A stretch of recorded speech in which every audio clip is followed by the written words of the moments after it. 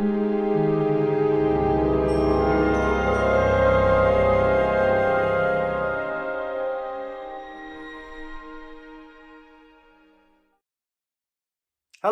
and welcome to the third event today at the Corbridge Chamber Music Festival.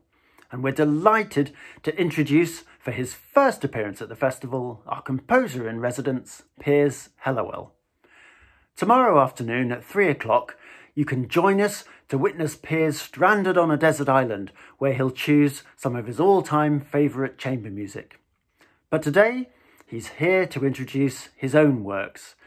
These range from the kind of richly scored, lush orchestration of the work you heard which introduced this programme, to the intimacy of the chamber music world, where he feels particularly at home as a composer. So it's a great pleasure to now introduce Piers Hellawell.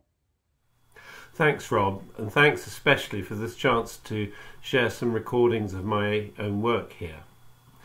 Let me reciprocate by starting with the work that you and I created together, Agricolas for clarinet and orchestra. So here's one that Rob and I made quite a bit earlier.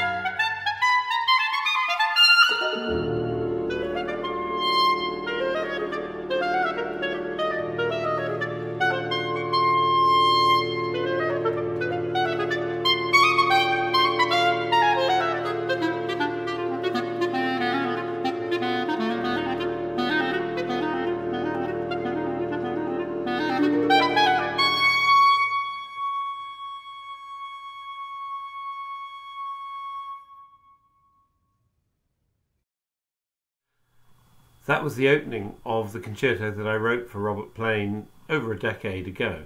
It's the main work on my Delphian CD Airs Waters, which appeared in 2012, the first of two discs on Delphian that contain much of my recent work. Agricolas is the collective name for a set of sculptures by the American artist and sculptor David Smith. Smith was a metal worker, a welder by trade, and the sculptures tend to be metal and designed for the outdoors. Each of the Agricolas pieces tends to a kind of design where separate metal objects of different shapes and sizes is suspended off a central rod or axis. I wanted to do something rather similar with my piece. I wanted a series of diverse movements of different shapes and sizes musically to be sort of held together by a central thread. And I also at the end gave the piece a rather lushly scored epilogue in which the solo clarinet takes its farewell.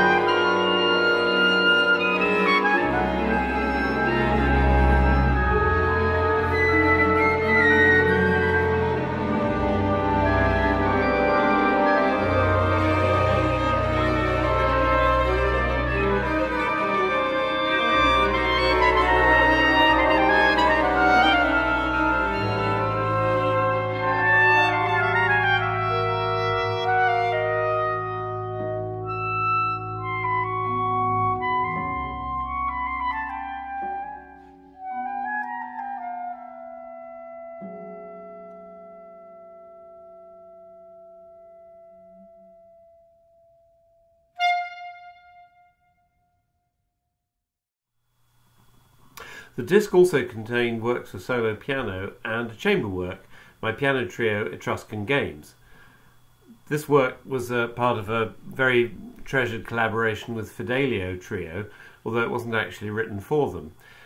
The gist of the work is that three movements involve solo slots in which each of the players shows off, and then in the fourth movement they all come together more communally. But the idea of this was to show off individual members of any trio.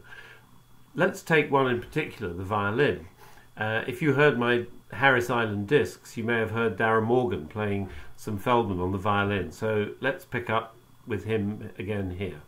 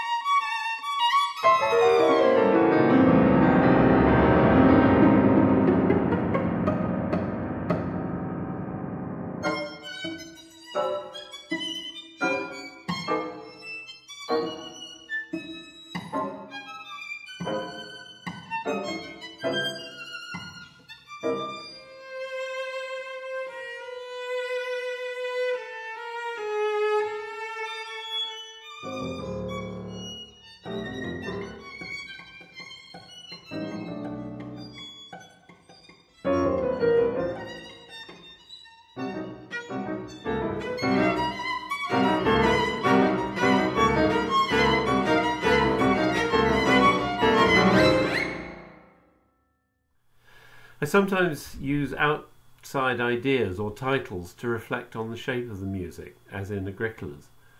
I think titles for new music can be a kind of a tricky issue for listeners anyway. What I was doing with the Etruscan Games was to reflect really on the nature of the musical expression. The idea was that the games are the struggles or the kind of competitive showing off of the players in the successive movements. The Etruscan part of it relates to the ancient Etruscan language, which we no longer can understand. So I was kind of acknowledging that the listener watching this tussle might not know all the rules of the sport that is being spectated.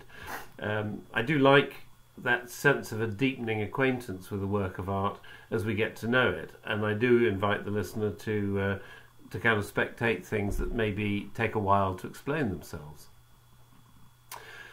When the album As Waters came out in 2012, only one of the works was written that would get onto its successor, which came out early in 2020. This was a disc called Up by the Roots.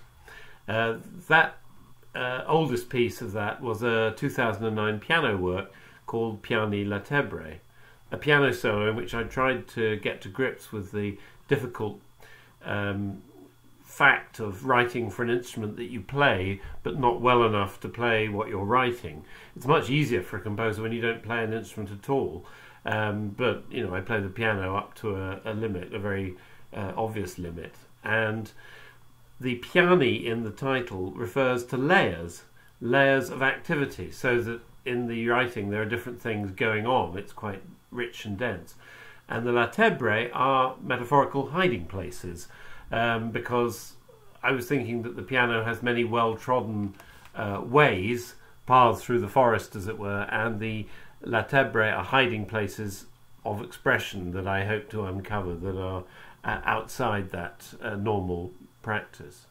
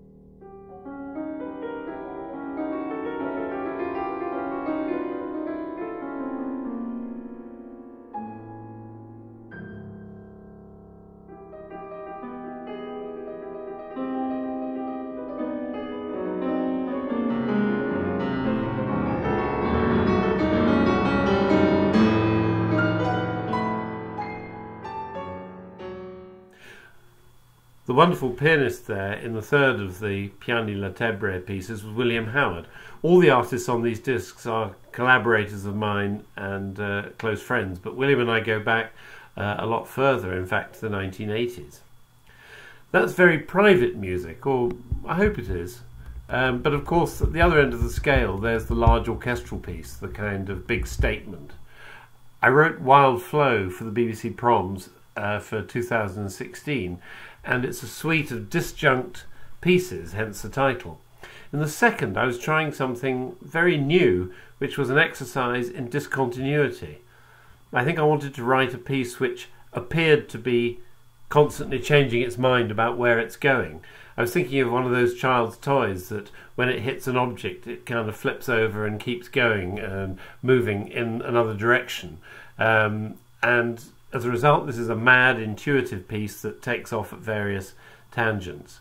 I don't think it's like any other of my music to date. The Wild Flow title, which relates to the whole work, could be quite a good description of this movement.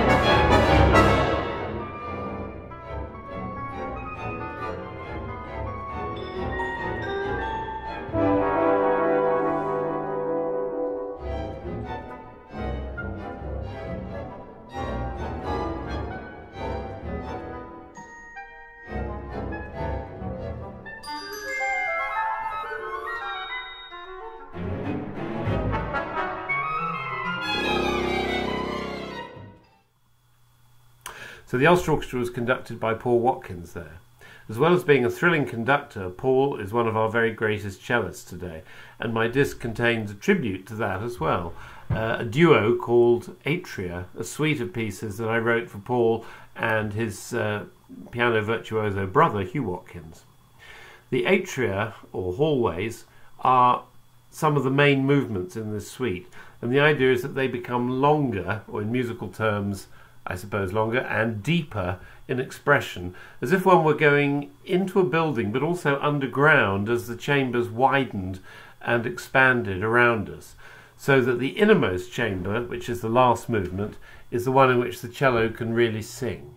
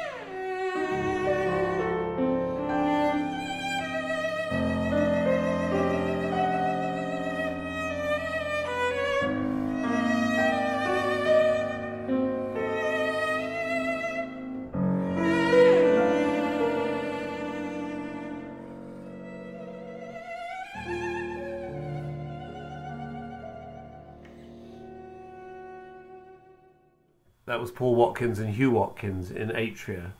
Actually, the newest work on this disc, Up by the Roots, is a piece called Ground Truthing, and it uses the same idea. There are three pieces which form an expansion, rather as if we view an object in the distance, like a wall or a mountain, and we start to walk towards it, and instead of seeing the whole thing, we start to see features of surface in more detail as we lose the wider perspective. It was written for my wonderful colleagues, the Hard Rain Soloist Ensemble in Belfast, and as in any piece where you combine wind and strings in a chamber setting, there's a lot of conversational jostling between them.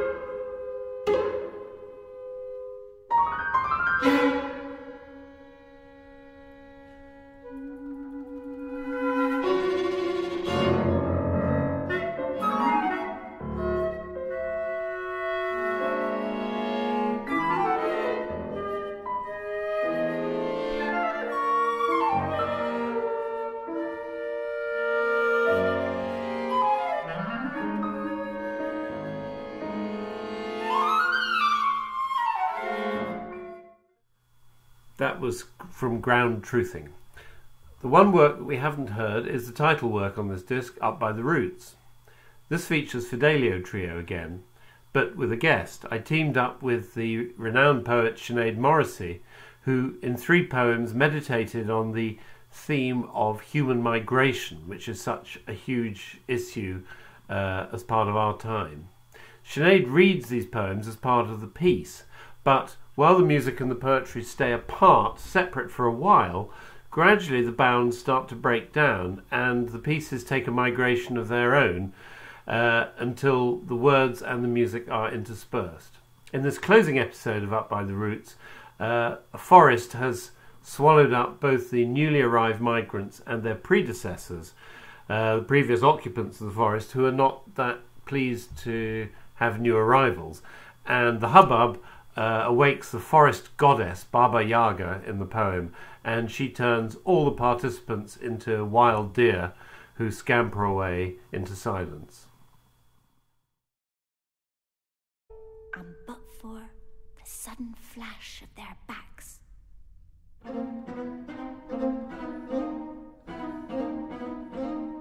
the sudden rush of their skitter,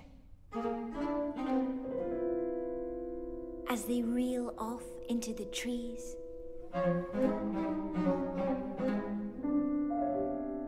isolate and undone, to disappear.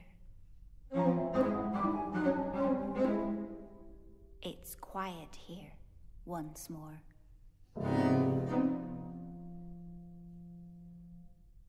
A shuttered shop, a lake with no one on it.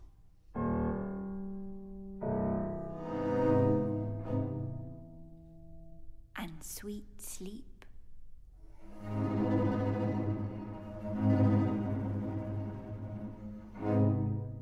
Takes me in its mouth.